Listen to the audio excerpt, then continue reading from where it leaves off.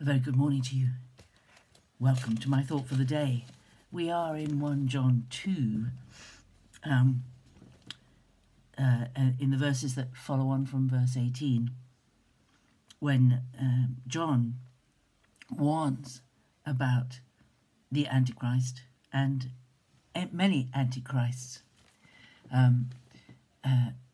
This has come to be thought of as one particular person, but as John writes, he calls anyone who alters the basic truths of the gospel an antichrist, simply against Christ, one who speaks against Christ in one way or another.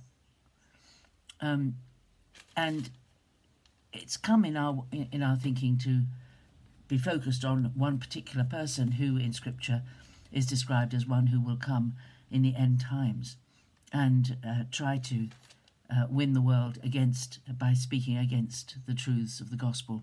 But anyone who alters the basic truths of the gospel could be called by John an antichrist. And this is because these three letters of John were written really towards probably about 90 AD, much later than any of the other writings, any of Paul's writings. Paul was unfortunately long gone to be with the Lord, and so was Peter, so were most of the other disciples.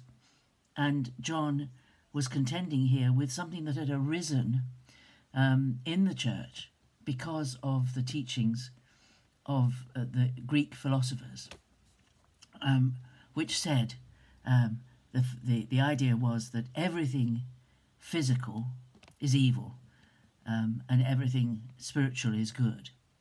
And therefore, Jesus could not, if he was truly God and truly good, could never have really become human, become physical. And that therefore their idea was that Jesus came on, the Son of God came on to the person Jesus at his baptism and left before the crucifixion, because it was impossible for God to die. And this was their basic teaching. So they denied the incarnation, the truth about Jesus coming in the flesh.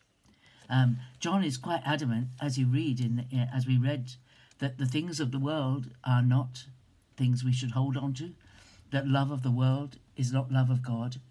John is quite clear that we should not cling on to this world because we have become spiritual beings. But he does not say that everything about the world is evil, just that we mustn't cling to it. And so we have in our world many people who teach things that are not in Scripture. And they are little antichrists as well. Everything that distracts from the basic truths of the gospel is working against faith in Jesus. And we have to be, as John writes to hit the people he was writing to, we have to be really, really careful that we cling on to the basic truths of the Scriptures. This is one of the reasons why in the years that followed, the church, as it moved further away in time from the actual followers of Jesus, the actual apostles, took time to sit down and write down the creedal statements, the Nicene Creed and the Apostles' Creed and the Athanasius Creed, I think it's called. Anyway, there were 3 creeds worked on by church councils over the years to put down in writing exactly what Christians should believe to be Christians. And this is one of the reasons why in many churches the creed is recited, because it's a reminder to everybody of what they believe. And every church should have a statement of belief, so that if you come to a church, we have one at Monk's Yard, we have a statement of what our beliefs are and what our guiding principles are. And it's good to know what a church believes, where it stands on Scripture, where it stands on the Holy Spirit and his work, where it stands on who Jesus is and what he did, and where it stands on who the Father is, and the Trinitarian statements. I believe in God the Father, who created the world. I believe in Jesus Christ, the Son, and I believe in the Holy Spirit. All these creedal statements are so important because it is so easy to absorb the ideas that are current in society and abandon the ideas that are written in Scripture. We have to hang on. We must not add anything in that will undermine the work of God through Jesus. So anything that says, well, we can get things done without reference to the cross, without reference to what Jesus did, has to be suspect. So John is very adamant that we have to be really, really careful. And in this letter, several times he talks about antichrists. And this is reference to people who build up ideas and teach ideas that are not contained within the Bible as we have it. So it is a warning to us.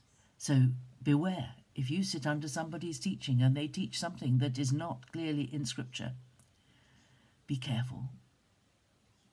We have to hang on, because the enemy out there wants to distort. He wants to distract everybody and everything from the incredible saving nature of the gospel of Jesus. The gospel that was taught by Jesus and the gospel that was taught in the New Testament. There's lots of things out, very subtle ways, some of them, to distract us and to undermine the value of what Jesus did and what has been done for us. So it's a warning, and it's a warning. Everything we hear anyone preach has to be tested against Scripture. Has to be tested. Experience is not proof that something is true. Experience is not proof that something is true. If it doesn't marry up with the Scriptures, if it wasn't something that they experienced in the time of the writing of the New Testament or the Old Testament, if it doesn't marry up, it's a warning. We need to take heed to the warning, and stick to the old established truths. Test it out. It's so important. God bless you. Have a great day. I'll see you again tomorrow. Bye-bye.